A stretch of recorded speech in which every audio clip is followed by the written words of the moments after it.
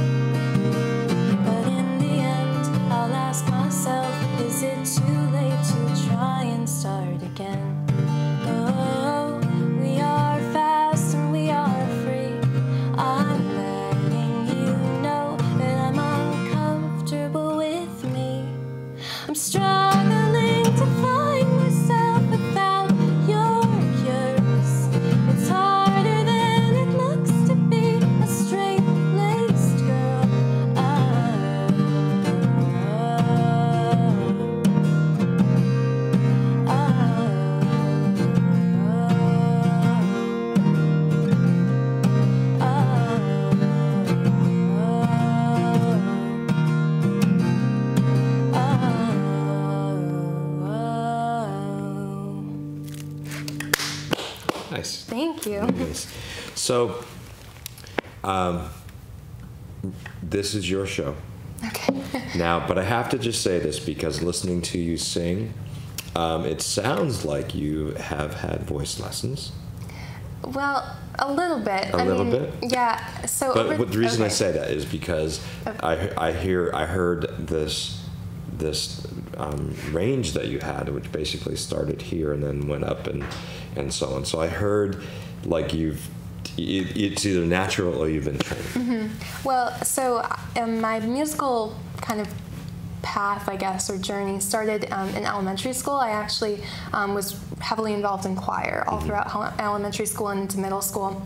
And I went to a few national choirs down in Washington, and it was fun, but I got very burnt out on it, so I quit in high school, and I kind of wanted nothing to do with music. I steered clear of it for about 3 years, and then when I went to college, I tried out for an a cappella group, and I didn't think I was going to get in because the a cappella scene's pretty competitive, but I got in, and what has really shaped, I think, and changed my voice over the past year specifically has been 6 hours of training every single week and rehearsals. So in addition to that, you know, my mom has been a huge influence on my voice and stuff like that. But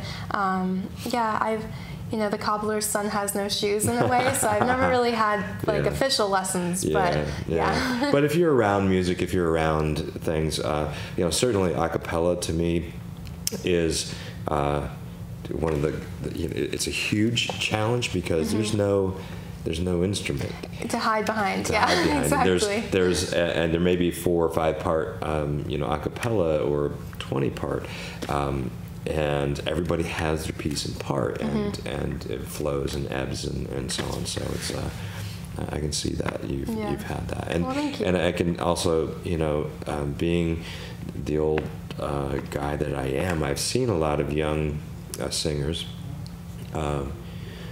struggling to imitate or to find their voice, and so you get caught into one place. But it's great that I can see you and that song specifically just, you know, kind of flow with that song. Thank you so much. I really appreciate that. So play another song because I want to hear as much as I can. Definitely. So this next song is called Your Eyes, and I actually wrote it when I was a junior in high school over the summer. One summer I just decided that I wanted to write a song. So there's this couple in my high school where there was, and I used to idolize them. They were just the cutest thing ever, and I didn't have a boyfriend in high school, so I had no inspiration to write a love song, but I looked to them and wrote this song out of her eyes and her perspective. So, nice. Yeah.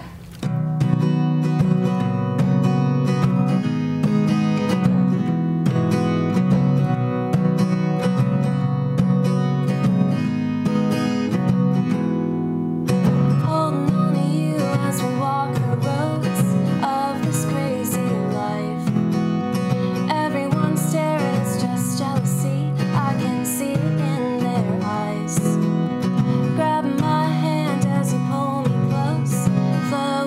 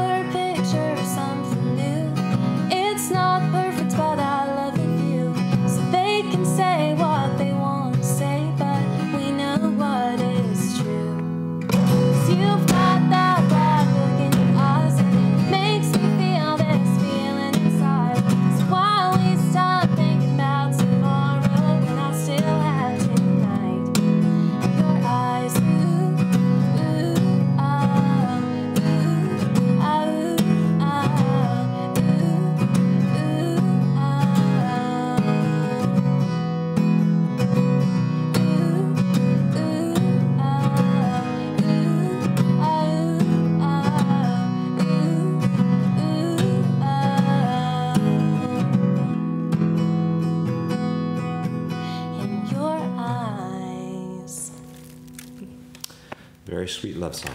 Thank you. It's one of my few happy ones. But There you go.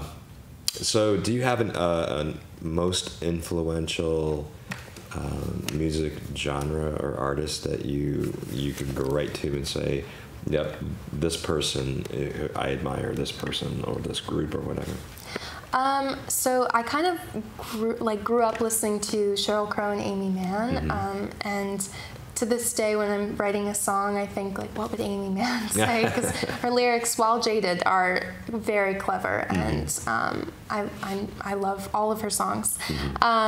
Obviously, I think as my writing has gotten a little more mature, it's grown into its own thing, but definitely earlier on I was influenced by Taylor Swift and other pop artists like her, but yeah, I'd say, you know, like Joni Mitchell, the Eagles, the Beatles, I don't know, great classic artists I've really gotten into more recently, and I kind of pull from a lot of different genres to get influence, and I think that that's kind of what makes it cool. Yeah, I think that the music that you mentioned is music that is timeless, and you know,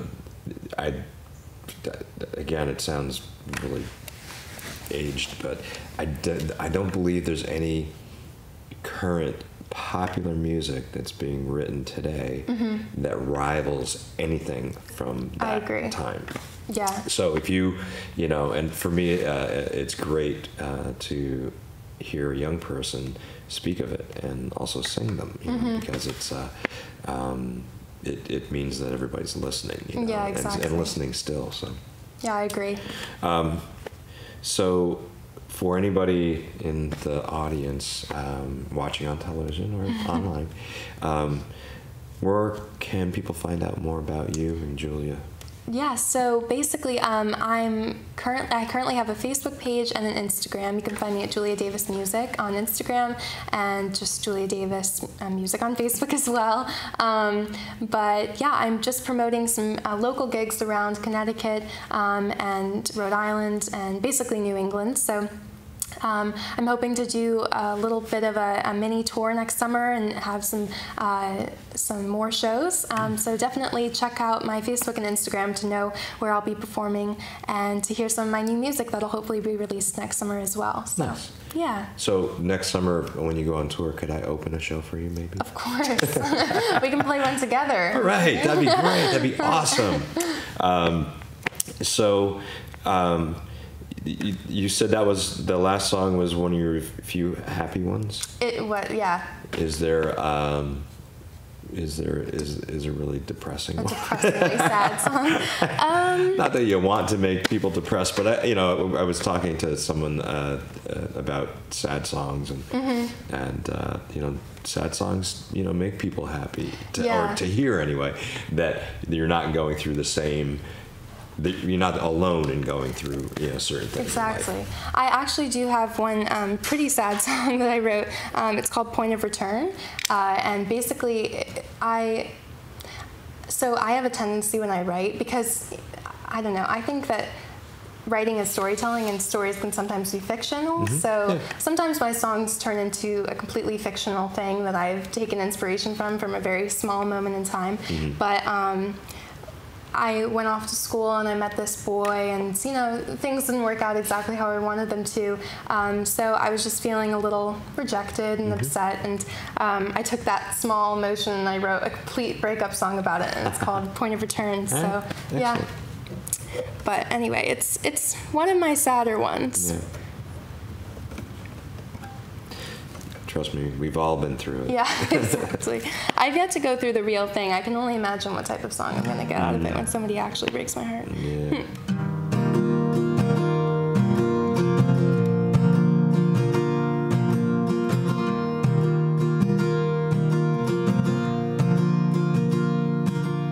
It's hard to focus without your eyes on my lips. It's scorned emotion. My breath has suddenly hit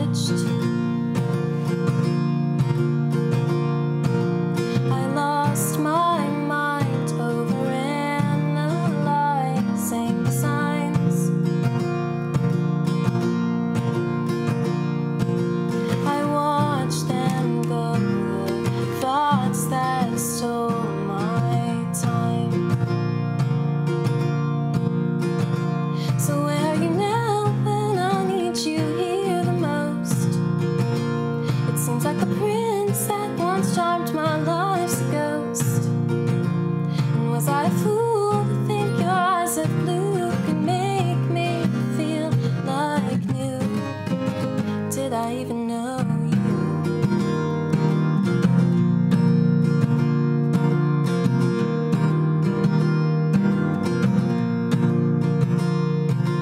It spreads like fire until the trees have all burned. It's vacant rubble. I'm past the point of turn. It's nice to say there's a reason why things went this way.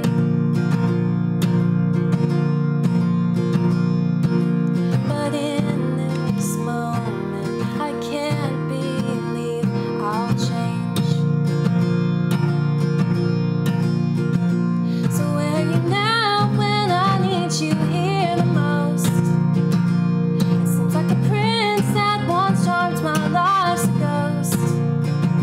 And was I a fool to think your eyes of blue could make me feel like new?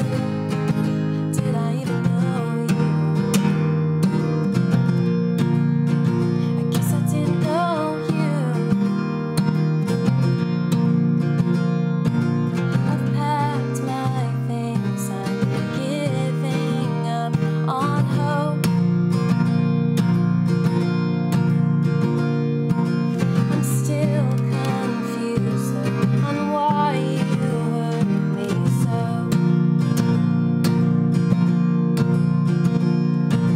I've packed my things, I'm giving up on hope.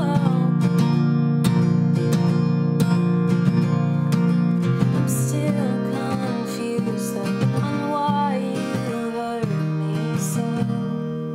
So where are you now when I need you here the most? It seems like a prince that once charmed my life's a ghost.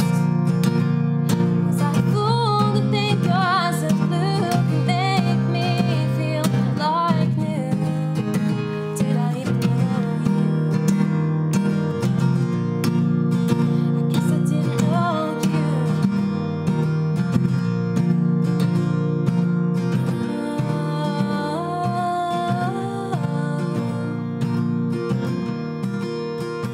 I guess I didn't know you. Yes. Thank you. So, how old is that song? I wrote that song back in March, so it's a few months now. Now, what would you, I mean, we talked about Facebook, Instagram. What would you like people to know about you as a songwriter, performer, that would encourage them to come to follow you and come see you? And I know that you're doing things, some shows with your mom, Carrie Johnson, and you got, I think, this Friday Yep. coming up is the North End Store. But to have, for everybody out there, and to say, here's why you need to come and see me play. Well, I don't know. I really pride myself on writing true songs and true lyrics and just things that I feel like I'm the only one in the world that is going through, and with partying or college or new experiences and kind of feeling like you've lost yourself and trying to regain that sense of yourself. Yeah.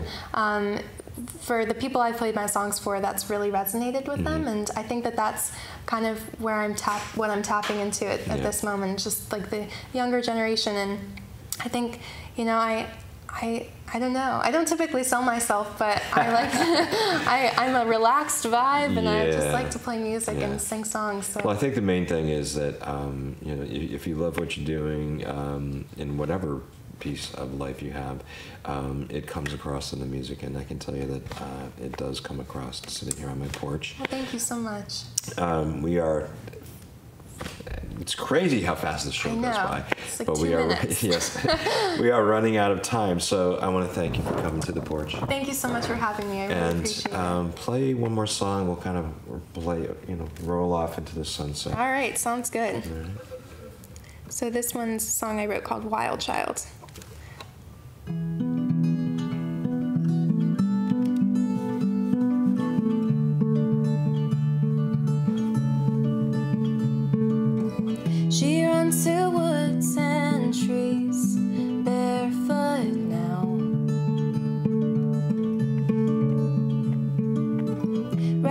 loose and free of care, her heart lays out. A natural redhead, but she dyes it blonde. Born in the hands of sin, she tries it on. But it's harder than it seems to be, the girl who's always floating through the crowd. Gravel roads and pickup trucks, she tries to take what's lost and make it found. And she flies with the birds, laughing until she gets hurt. It's all a game of life, so spin the dial right. She'll bet it all until we start to lose, 'cause she's a wild child on the loose. Yeah, you can build her up and tear her down. Her skin's as fragile as her flower crown. 'Cause it's harder than it seems to be, the girl who's always floating through the crowd. One foot forward, one behind, she's always hesitating and can't decide.